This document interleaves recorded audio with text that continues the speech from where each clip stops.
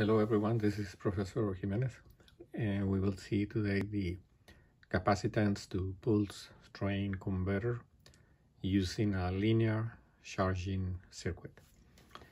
In this circuit, we are using a constant current source to send that current to this capacitive transducer CX. In another video, we saw the constant current generator using the flip-flop or the set reset latch made of these 3 NAND gates, and 1 and 2 and 3. So now we will apply this circuit. We will connect it to more gates to generate and control the latch pulse, the reset pulse, and frequency output, which are necessary to feed a digital counter. The counter can be a 3-digit, 4-digit, but in another video we will see that counter. So in this stage of the design, once you have here a transducer, which is, it can be a humidity sensor, a capacitive humidity sensor. You press the push button and you will get a pulse on the Q output, and that pulse will be proportional to the value of CX. In a previous lesson, of course, in the previous lesson we saw that we will get from this circuit that we will get this pulse, this period, in the period on the output Q, the Q output, and the same period with negative logic in the not Q output. Okay, so now we are adding this part, and once the Q goes from high to low logic, we have here an edge detector, and this edge detector detects the falling edge of the signal, of the Q signal. So when the signal ends, the T period, this one sends a latch pulse. But first, when Q goes too high, this Q output enables this oscillator, and this oscillator made of N4 is an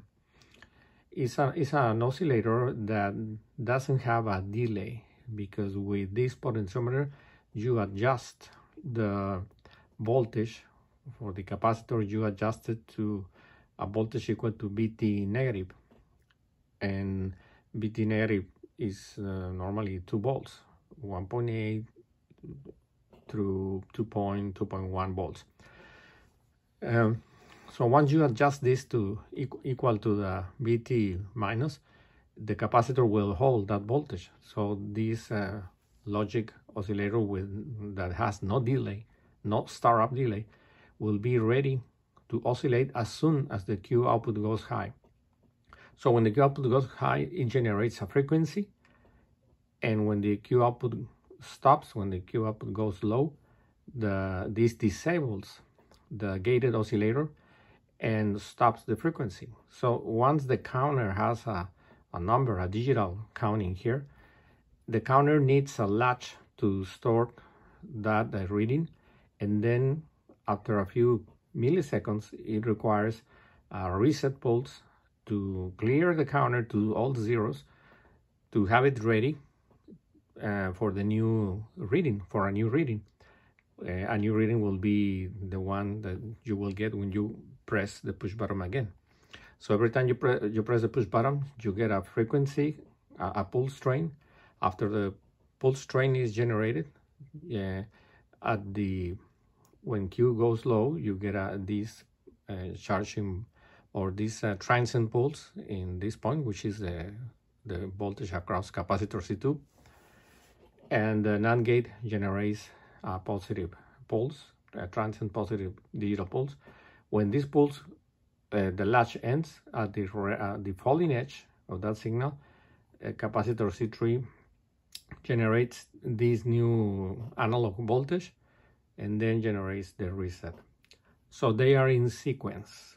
First is the latch. When the latch ends, you get the reset. And first, of course, first you get the frequency stops, then you get a latch and reset. So in R3, C2, R4, C3, those are the value of those components. I left them without any value, but because you can adjust them to your needs. And the most common values are within 4.7K for R3, 4.7K up to 20K. C2 will be 0.01 microfarads. It has to be a mylar capacitor or ceramic. C3, it has to be a 0.001 mylar capacitor, and R4 has to be within 4.7K up to 10K. So, and those are the values. So this will be an experiment that all of you in class will have to test it using the scope to see the Q, the signal on this point, the signal on this point, and you can also see the latch and reset and the pulse strain generated by FO. The frequency here must be adjusted according to the number of pulses you are expecting or you are willing to generate. For example, if you have here a transducer that has let's say 100 microfarads, you can generate here 100 pulses or 1000.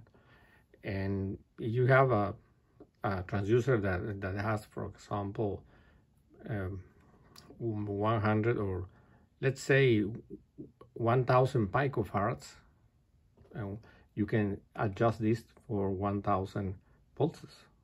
So that way you can adjust it by putting here on RA5 another potentiometer, and you substitute RA5 by a potentiometer, but you have to place here 1K series resistor just to protect the potentiometer in case you reach the zero value.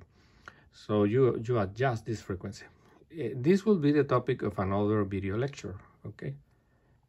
So this is the capacitance to pulse strain converter, and that way if you put here, as I said, any type of capacitive transducer, you will get a digital reading. So you can adjust it according to your scale, and you can adjust this oscillator, this gated oscillator, which has no delay to make it more accurate.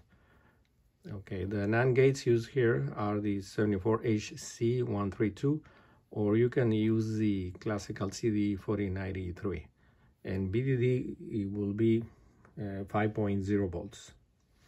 The current here you can adjust it to 1 milliamp, 0.1, depending on what is the range of your transducer.